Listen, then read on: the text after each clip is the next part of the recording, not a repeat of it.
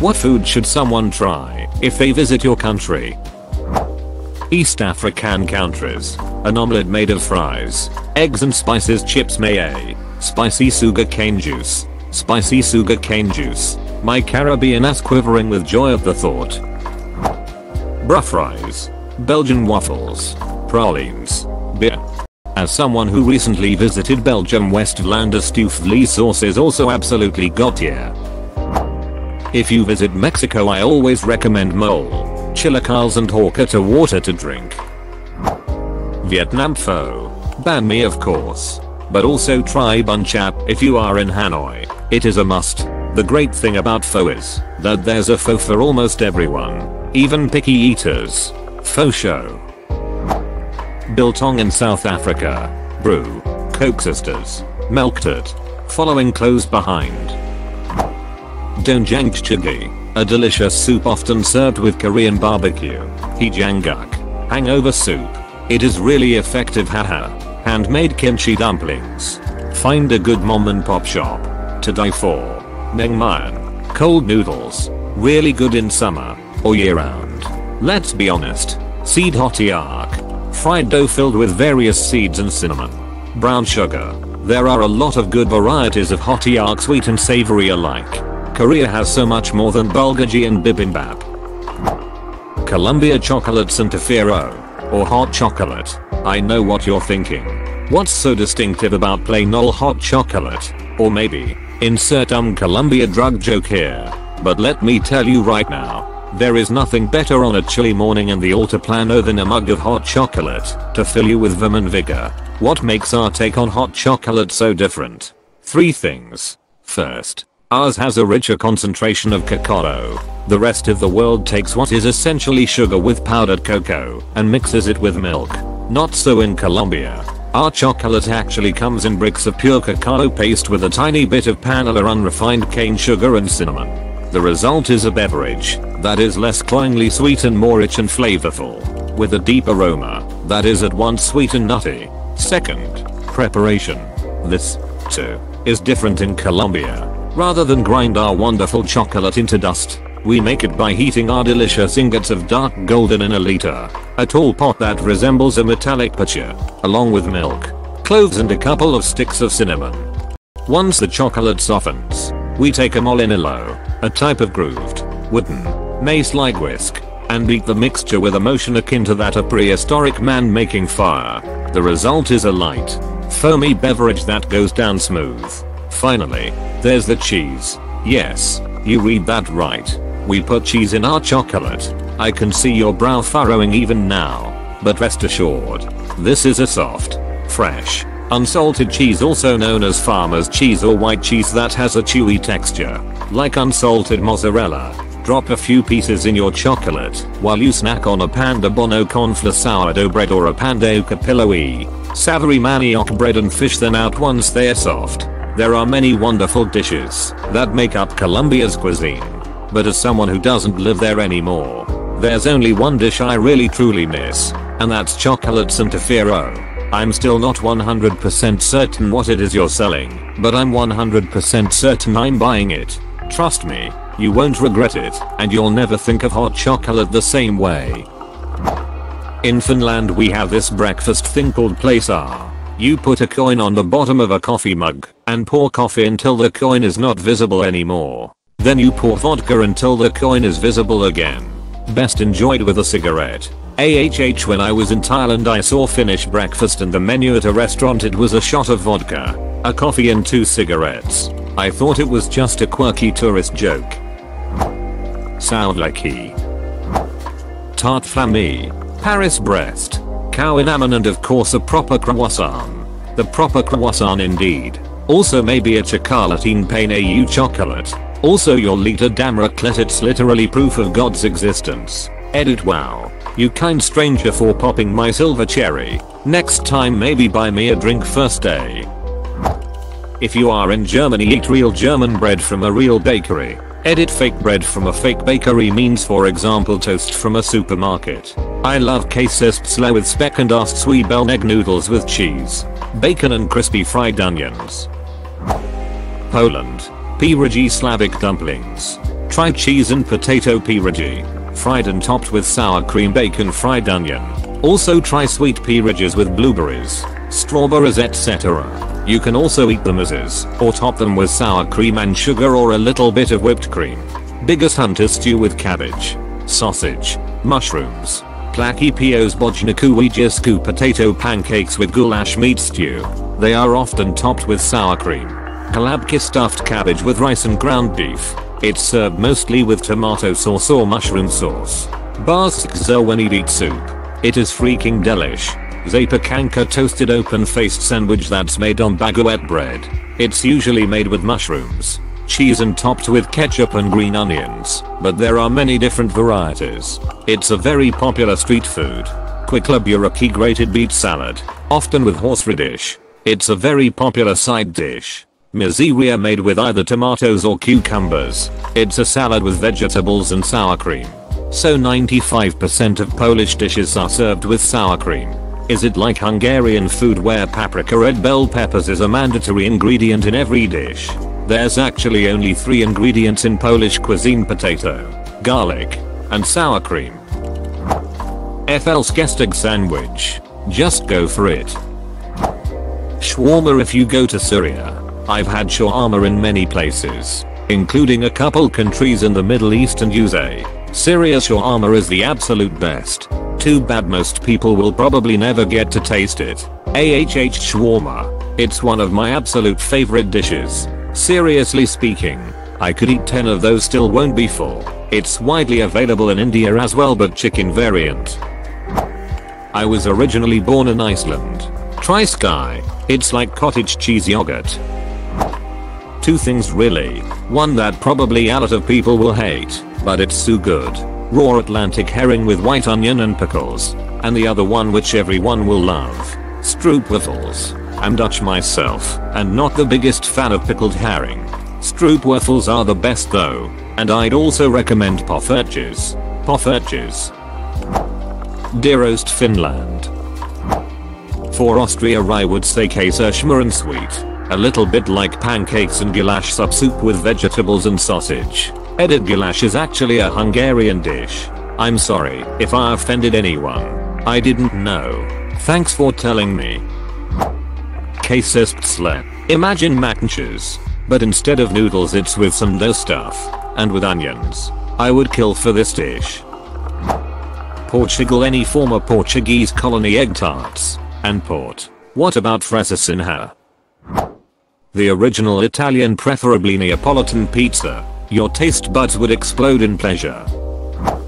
If you want to try Vegemite, do not eat a spoonful of it, or spread it thickly on toast. You butter the toast then put a thin spread on. I always cringe when I watch people trying Vegemite and eating a ton of it. Not even most Australians who have grown up on the stuff would like it like that.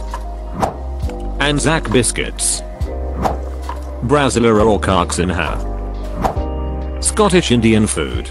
It's a distinct thing. Different even from British Indian.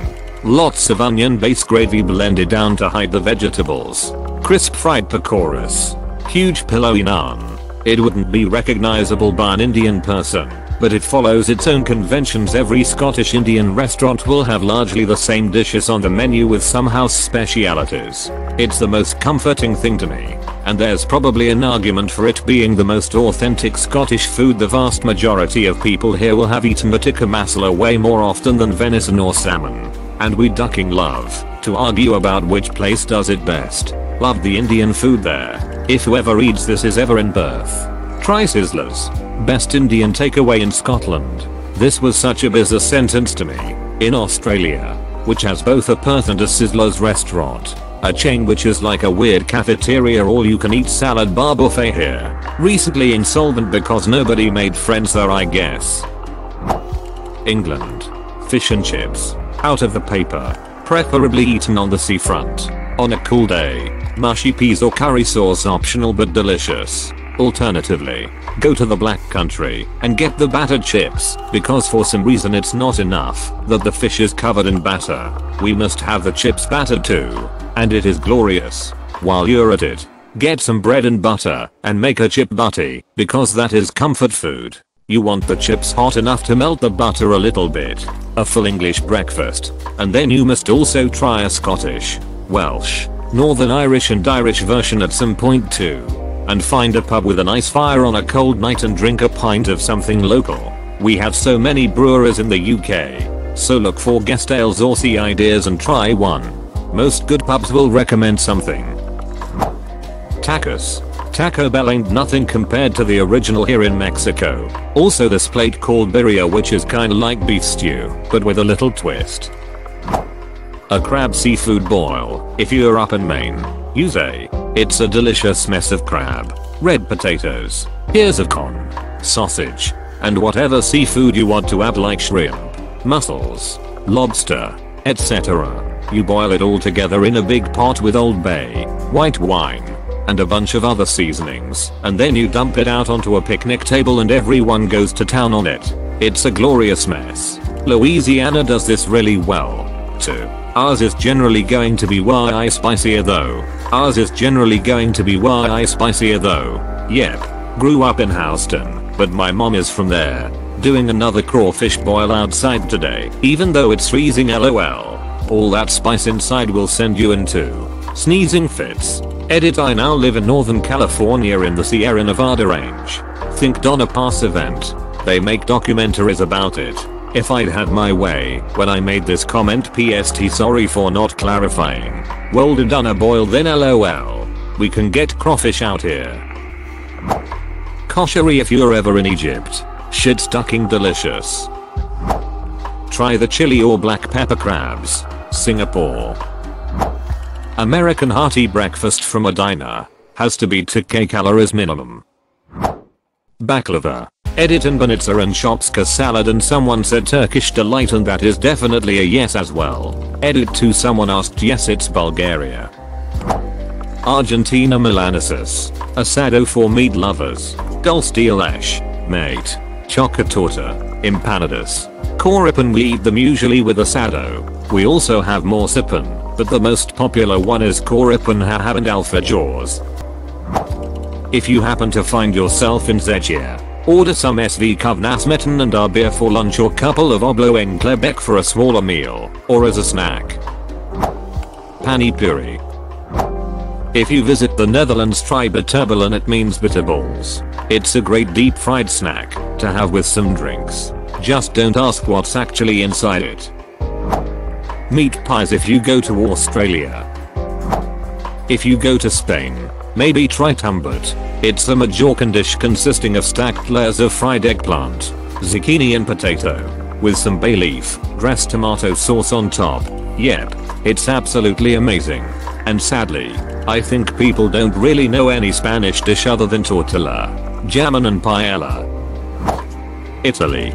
Freaking everything you can stuff in your mouth. If you ever drop by Quebec, which some people would call a country, but I'd call it a culturally distinct and wonderful province in Canada, make sure to give poutine a try. It's so damn good. If you ever go to the Philippines, try fresh coconut juice and buko pie coconut pie. I'm not a huge fan of coconut normally, but fresh coconut meat in a pie, fresh chilled coconut juice absolutely smacks. Then there's calamansi juice. Calamansi is like a tiny round lime, except it tastes nothing like lime. It tastes sour and sweet, with a zip-zappy note to it. The Philippines is the only place where you can get fresh calamansi juice, and it tastes so goddamn good. It's subtly unique and underappreciated. If you ever end up in Nepal, dal bhat tarkari lentil, rice, vegetable curry is a must-have. Every Nepali chef makes it differently, and it is always incredibly delicious. Odd sidebar, but Nepali cooks are absolutely world-class. Poo and Nepali momas dumplings are to die for. And that's scratching the surface of the great things to eat in Nepal. Hummus, balala, shawarma, chicken shawarma, beef shawarma, bedganam lamb testicles, fuera lamb intestine stuffed with rice, lamb tongues, lamb, brain, kebab, labneh, mujadara, tabbouleh, fatoush, welcome to Lebanon. Edit, pita bread, lamajin, kafta, neef, ashta cream with honey, falafel, shish tornuk chicken, manakish, manash za'atar, manash with cheese, Manouche with semsom seeds and sugar mmmn. Keb. Baba ganoush. Bulgur cheese. Sfeta meat turnover. Fowl. Marmau. Tam garlic mayo. Malhamara. Feta cheese. Bogle. Morabi. Kedbi labani keb with laban yogurt. Mlauki. Tabble. Fried cauliflower on a beet mekli. Megli. Debs renman. Shorbata das lentil soup. Omali laban with meatballs. Malfaf. Werakenab werakarish tulmas meat inside grape leaves with rice. Mansafam with rice. Raw kebab. Raw. Kafta. Raw soda. Keshuk. Muhalabi. Rakaka cheese rolls. Edit, you made my day. My most upvoted comment in all my Reddit history. Love you all, and take care, okay? Definitely paella if you come to Spain. If you ever visit Norway, Benekjtt salted, dried and often smoked sheep ribs steamed for several hours. Brunest caramelized cheese whey, Smalahove smoked and steamed sheep's head, and to wash it all down a Hansa mango IPA. Scotch eggs, black pudding, or Yorkshire puddings UK. BBQ brisket if you're in Texas, and pulled pork BBQ with a vinegar or mustard based sauce in the Carolinas. Edit, the variations in BBQ are like sexual positions. Not only because the good ones are orgasmic, but also because you don't have to enjoy only one. You can love them all. A traditional Lebanese breakfast. For Bavaria it's quite obvious Weisswurst Briesenbier, or Schweinebraten with K&L is also great. Ireland. Shepherd's pie, Guinness lamb stew, fresh crab claws in a good seafood restaurant, a good sirloin steak, a breakfast roll baguette stuffed with black pudding, sausages and bacon. Kebab if you come to Turkey, it's perfect. New Mexican cuisine. It's a sliver of Mexican food unique to the US state of New Mexico, and most people have never either been there or had the food. To put it into perspective, when the US government decided to detonate the first atomic bomb, they did so in New Mexico because, near as I can tell, they figured if something was gonna go wrong they wouldn't hit anyone. The food. Spicy. They usually have to dial the spice way back for the tit. A lot of it is based upon hatch chilies and is unlike any other Mexican American food you've ever tasted. I used to live there and have missed the food ever since I left. Philippines. Any one of the following. Annalisa's take-home crispy pata. Eat it with white rice. Yum. Cebu lechon. No sauce needed. Carabao Guimaras Zambales mangoes. To be honest, very disappointed with the comments here representing Indian food. Two things, for my money, that you need to try if you are in India. 1. Biryani. There are at least 15-20 distinct styles of biryani, each with their own unique twist, based on the region and the subculture. 2. Beef Fulafthi beef fry from the southern Indian state of Kerala. It's smallish cubes of beef slow cooked in coconut oil with spices and onions and pepper until it falls apart. If you ever encounter someone from Kerala, this is the secret handshake password to their good graces. When visiting the glorious nation of Sweden you should try fried herring with melted butter and boiled new potatoes in the summer. Fried herring on crisp bread sold from carts in the street in Stockholm during the summer. Meatballs with lingonberry jam, not the ones from Ikea. Waffles with whipped cream and fresh cloudberries or cloudberry jam. Princess cake. Freshly baked cinnamon buns. Swedish pizza. Every small local pizza place have like 30 different varieties. Risotto in northern Italy. In Hungary there is one thing you must know about our food. It's unhealthy and heavy. If we eat a lot. With that said, babgilas is our traditional soup, most commonly eaten with sour cream added in after served. Hal paprix is our famous fish dish. It's eaten in big portions, with one whole bread as a side. Paprix crumpli is also a traditional food filled with loads of goodness. Potato, sausage, other vegetables as you like them, and a lot of bread. We usually eat it with a corner piece of a bread instead of a spoon. Tejbazs is a wonderful dessert. Milk, rice and depending on what you like, cinnamon or cocoa powder, or both. We don't judge. Lex is something I can't leave out. Lots of vegetables and slices mixed in a stew. You mustn't miss that. As for a personal favorite, I would recommend Bob's Kenya. It's the most simplest breakfast, yet I haven't saw it anywhere else in the world. Bread and eggs. If you want to know what makes it special, you have to try it. And with that I would like to conclude my Hungarian gourmet tour. I'm from Indonesia. You should try everything here. The food is just delicious as heck. Some notable foods include nasi goreng Indonesian fried rice, martabak my personal favorite, temp goreng and nasi uduk. Come to the east coast of Canada and get yourself a donair. Delicious.